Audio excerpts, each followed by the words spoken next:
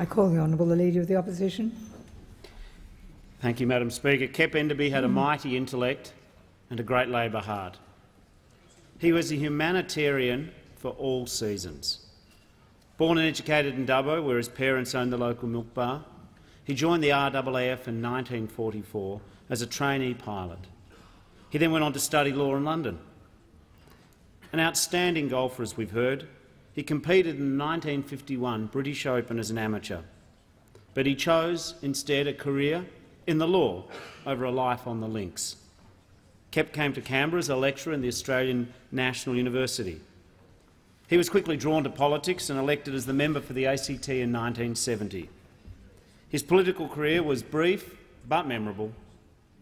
Enderby's first federal campaign was its time, and his last came amongst the acrimony and the recriminations of the dismissal. In February 1975, Enderby succeeded Lionel Murphy as Attorney-General, after Murphy had been made a High Court judge, and Kep had done some less than subtle lobbying of his Prime Minister.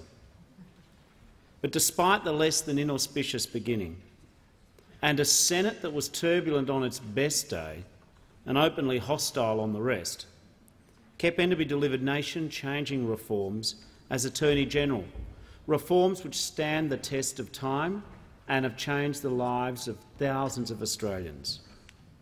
No-fault divorce, the Racial Discrimination Act, decriminalising abortion in the Commonwealth Territories, sweeping away discriminatory laws from Canberra to Darwin, laws that laid the foundations for the modern, confident, progressive and tolerant Australia that we all love. Madam Speaker, Kep Enderby lost his seat in the landslide of 1975, but he spent the next 40 years as a servant and an advocate of justice. For a decade, he adjudicated with honour on the bench of the Supreme Court of New South Wales. In retirement, he remained a tireless champion of civil liberties, peace and respect for universal humanity. He even learned the world language Esperanto, in the hope that breaking down language barriers would help a shared understanding.